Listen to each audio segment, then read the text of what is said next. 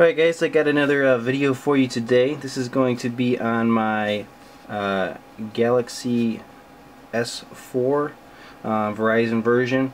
But what I'm going to show you today, guys, I'm really excited about.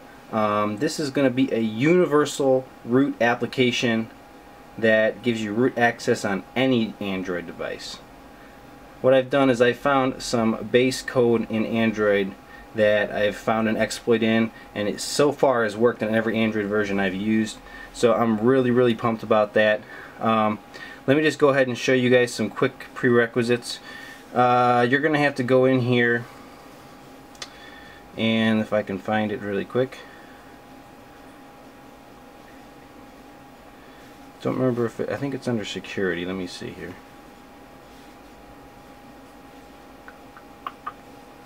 Security, and you're gonna have to go ahead and click on this right here, unknown sources, and make sure that's checked, because you're gonna need that checked to install the application, which I will give you a link for. If you have an older device like this one here, you're just going to go into settings and applications and then unknown sources right there, and check that out on that one also. So that's how you know how to do it. So you have unknown sources checked. You're going to download my file. I have on Drive here, and it's called root.apk, so it's application right here. Just go ahead and hit install, and it's RootJunky root right there, you can see, and it's installed. So we're going to hit open, and it's very simple. Universal root app, roots any Android device. You just hit the button right there, and what's going to happen is the device is going to reboot, and we'll be in business. So just give it a sec here and we'll reboot, and I'll show you guys root access. Okay, here we go. The device is booting back up, so that is a good sign. So yeah, that's pretty much it, guys. This is a real simple setup.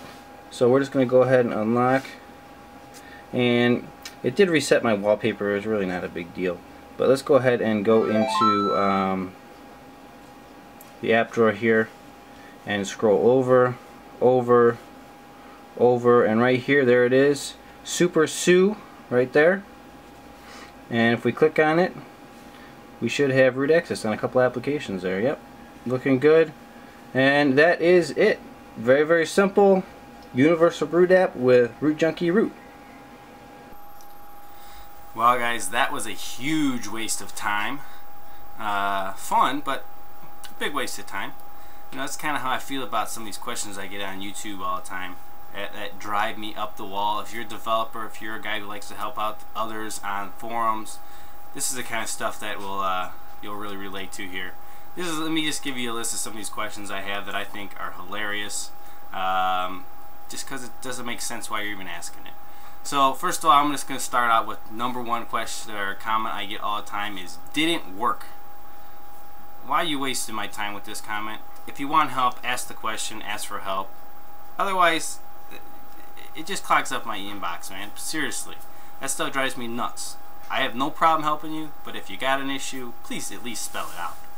Second, people contacting me in Spanish or Chinese. I obviously speak English. I'm not going to translate it for you. Find a way to translate it or don't comment. Please. It's ridiculous. It's quite annoying.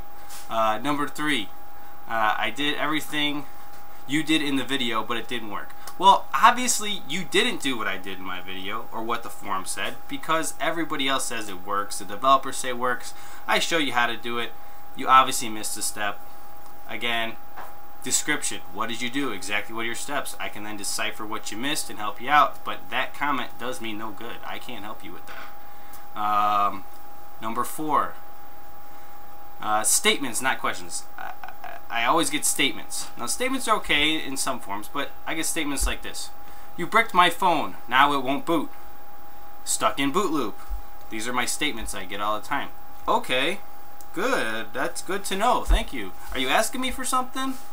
Again, it's the same lines. I mean, and first of all, I didn't brick your phone at all. I didn't do it. It wasn't me. You did it. I showed you the directions, but I didn't do nothing to your phone. If you didn't read up enough to understand what you're doing, that's on you. Number five, does this allow me to use an unsupported SIM?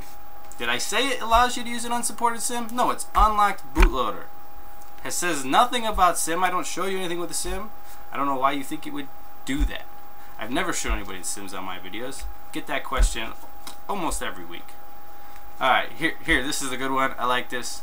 This has to do with rooting a Verizon XT, what is it? I think it was like a 912 or something like that, which is a Motorola Droid Razor.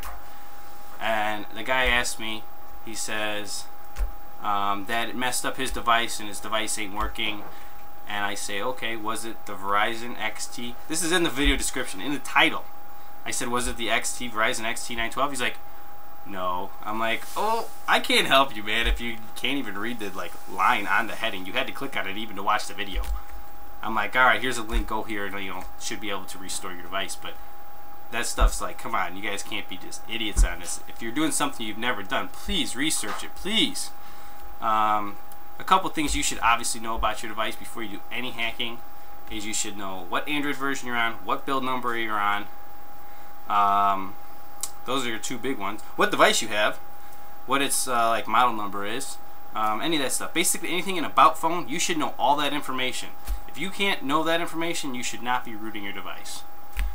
Name calling. This gets me a lot. People call me names, call me this, call me that. I mean, it doesn't really bother me. It's just a waste of time.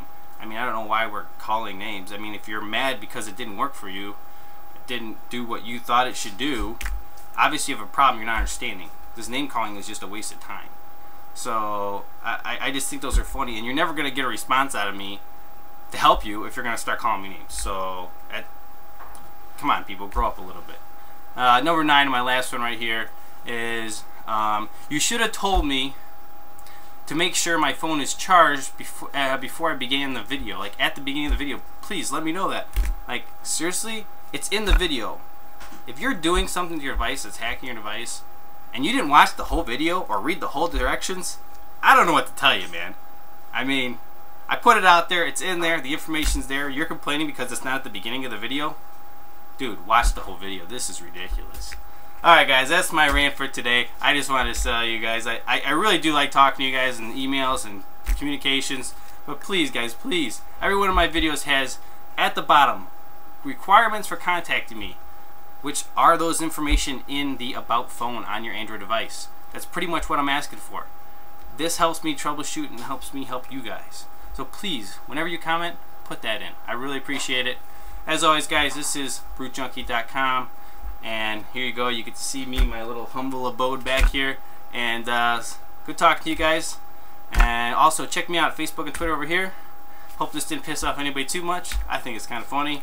Anyway, catch you guys later. Thanks.